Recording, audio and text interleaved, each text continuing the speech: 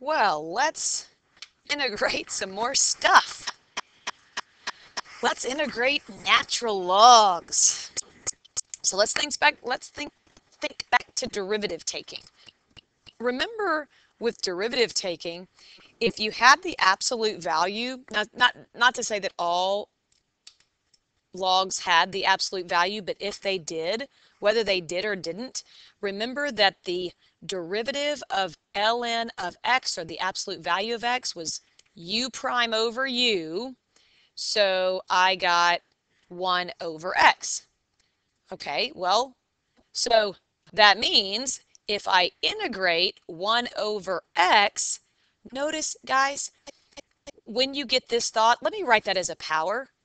Do you see that if I were to write 1 over x as x to the negative 1 and tried to do the power rule, what would happen?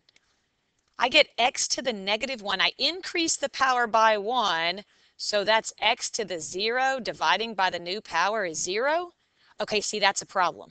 So the power rule doesn't work when your power is negative 1. When that happens, you need to think of ln, because that's what it's going to be.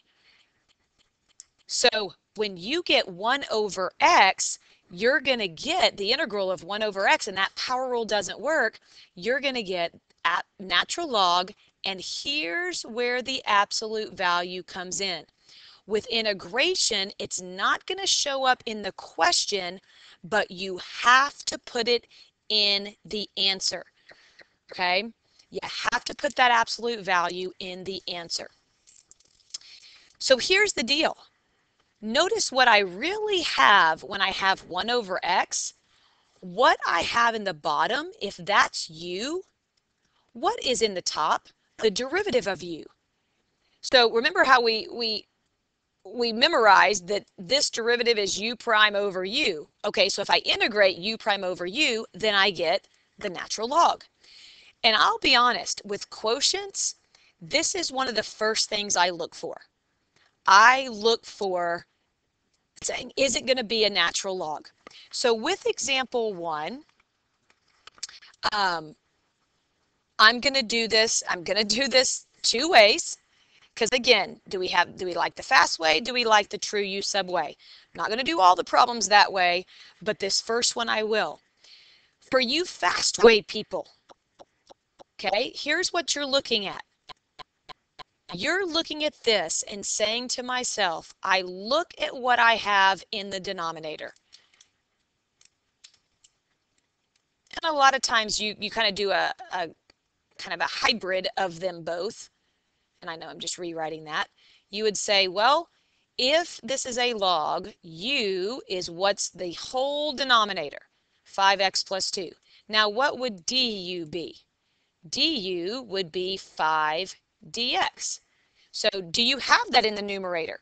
And in fact, you do, because notice that the way this is written, you have 5 dx. I could have written this, because I've seen it typed a couple ways. Y'all, the dx could be on top. They could write it like this as well. So it's the same thing. These are being multiplied. So you have the 5 dx on top. So you have du over u, or in other words, u prime. So when you see this u prime, that's like du. So you have du over u, and you would say, well, gosh, that's just that natural log of the absolute value of this denominator, which is 5x plus 2 plus c, and that problem is done. Now, if you do the actual true u sub, I mean, I kind of said it when you're thinking about this one. Well, you have the integral. This is u. 5 dx is du. So how does, in other words, u prime over u integrate? That's ln, absolute value of u plus c. And your last step is for you to fill in what that u is, and you have it like that. So I'm going to kind of stick with the hybrid method where I do this, but then I kind of do it the fast way. Again, if you like the true u sub, you're welcome to do that. Let's look at example 2. In example 2, I would go, okay, I see a quotient.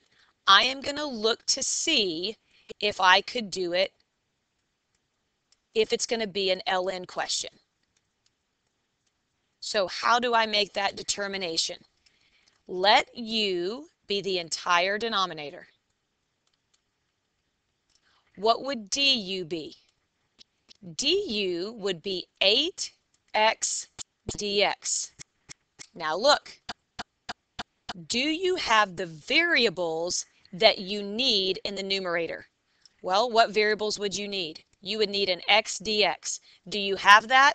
Yep, you have an x dx. So the only thing you're missing is a constant. So it's going to be an ln, yeah. And I can do it quickly by what do I need in the numerator? Well, I wish it had an 8. And if it had an 8, I have to put a 1/8 because again, I have to multiply by 1. So now this whole thing is my poofy cloud. What do I have? I have du over u. I have u prime over u. How does that integrate? I integrate to ln absolute value of your u, which will be your denominator, plus c. I certainly can't forget the 1/8 that I had out there, and that is my final answer.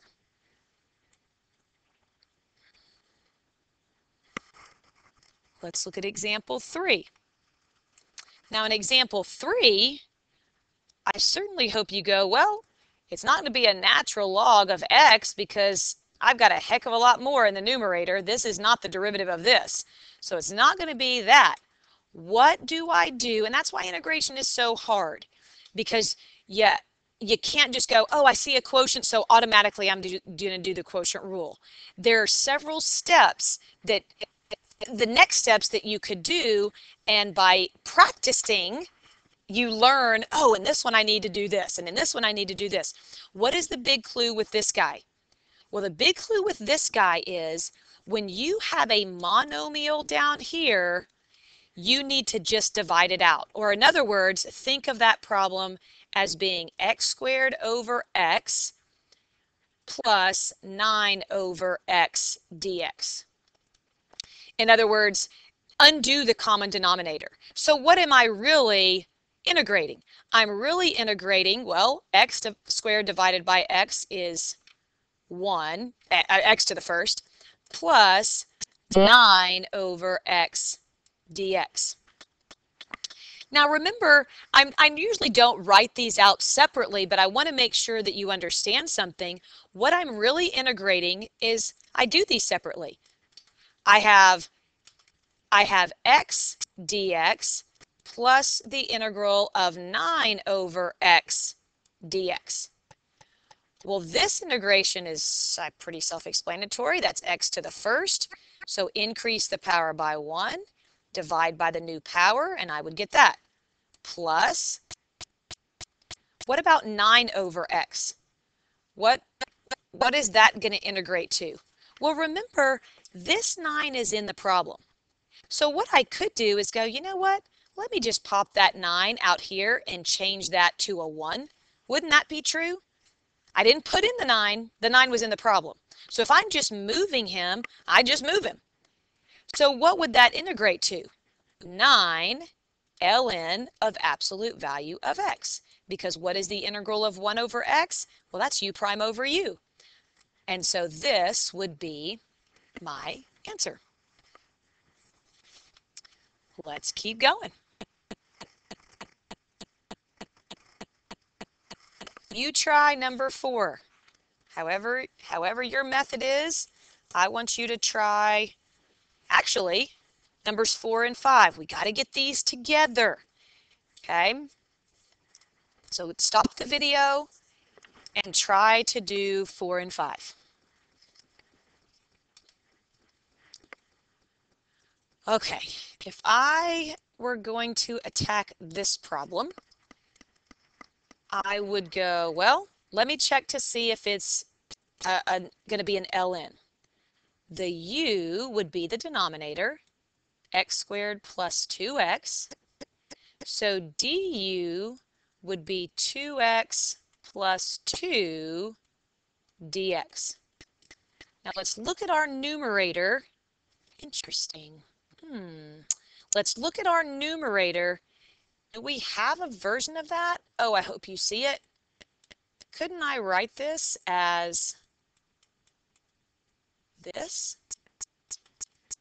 Oh, so I go, sweet. I can do this the fast way. I have x plus 1, and I can put that dx on the top. I have x squared plus 2x in the denominator. Well, what do I need? Well, what I need next to dx, I've got the variables. The only thing I'm missing is a 2. So if I put a 2 here and I put a 1/2 here, what am I really integrating? Friends, what I'm really integrating is u prime over u. That's what that is. So how does it integrate? It integrates to the 1/2 stays, natural log of the absolute value of u, which is going to be the denominator, plus c, and there's my answer. Now number 5, when I look at number 5, okay, look, here's what I want you to, I hope that, I know this is so hard, but it's so important for you to start kind of seeing and reading. Is this going to be a natural log problem? Well, remember with an ln, your u is the entire denominator. So if my u was the entire denominator, du, oh good gosh, I'd have 3x squared plus 1 squared times 2x. Well, do I have all of that? Do I have all those variables in the top? Heck no. I don't have enough of that. So I'm like, well, that's not going to be how I do it. This is not going to be an ln problem. So what is this one? Well, your u is not the entire denominator. Oh, this is one like we did the other day. Let your u be your power. I have a power that's not to the -1, but to the -3. So this is a power rule problem. My du would be 2x dx. And this I have in the numerator. So again, and I know right now you're like, oh my gosh, friends, you see it when you start practicing it and you start doing it. And that's what you have to do, is put in the time to do that. So with this problem, I still need a 2, but again, it's a power rule problem. I'm increasing the power by 1, x squared plus 1 to the -2, divide by the new power. I have the 1/2 plus c. And so my final answer, again, without negative exponents, I have x squared plus 1 squared plus c. And sorry, that negative kind of got lost there. Okay, wherever you put that negative, I have that as my final answer. So please know, just because this is on the notes of natural logs, y'all, I have to kind of, for lack of a better word, integrate other problems that we have done throughout, because you've got to start figuring out, okay, is this an ln? Is this a power? Do I need to just divide? What do I need to do when I do this problem? So that's part of your skills in learning this. All right, let's do a definite integration. Well, with definite integration, we'll kind of incorporate what we did yesterday. So even though I could do it 2 different ways, I'm going to go ahead and practice. Well, I'll just go ahead and I'll get the number, and then we'll talk. So remember, don't make it, if the ultimate goal is getting the number, then just do your thing. U is x cubed plus 1. Du would be 3x squared dx. Oh goodness, look what I have in the numerator, x squared dx. So if I wanted to do this problem, I would have x squared dx over x cubed plus 1. What would I need? I would need a 3. I would need a 1/3. So my integration gives me 1/3 natural log absolute value of x cubed plus 1, and I am going to evaluate that from 0 to 2. So I have 1/3. That would be the natural log of what? If I plugged in 2 right there, so 2 cubed is 8, 8 plus 1 is 9. They would probably drop the absolute value because the absolute value of 9 is 9. Minus natural log of what? When I plug in 0, that would be the natural log of 1. Now at this point you can kind of do a couple things. You can either do log properties or know that what is the natural log of 1. The natural log of 1 is 0, so that goes away. So I have 1/3 natural log of 9. Now, unfortunately, perfectly wonderful answer right there. But unfortunately, remember how with trig, I'm like, y'all, if you have trig, if it's multiple choice, you always have to think of trig identities because they could like trig identity it to death. Well, with logs, you've got to think log properties. Do you remember the log property that said if you have a number in front, you can put as a coefficient, if you have a number in front, you can put as an exponent on that argument? So technically speaking, I could also write this as the natural log of 9 to the 1/3, and they could write the answer like this. Again, am I saying that's a better answer? Yeah, if that's what's on multiple choice, then yes. Is this the better answer? If that's what's on multiple choice, then yes. Now let's do one other thing. If this problem had not asked you to get the number, if they'd asked you to write an equivalent integral in terms of u, what would that be? Well, you would have the integral. Let's look down here.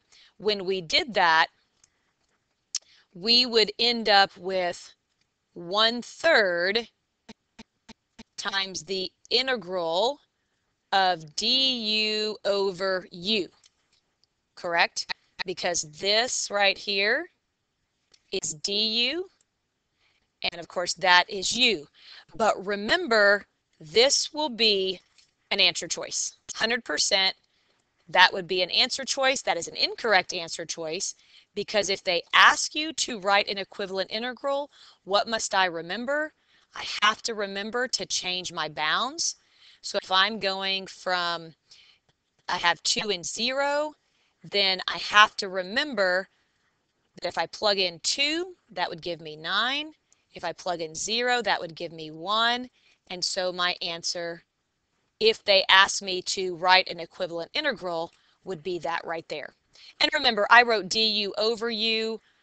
You know, of course, that that and this are the same thing. Okay, one last one. I'll say this is a stinker. I'm going to give you a second to think about it.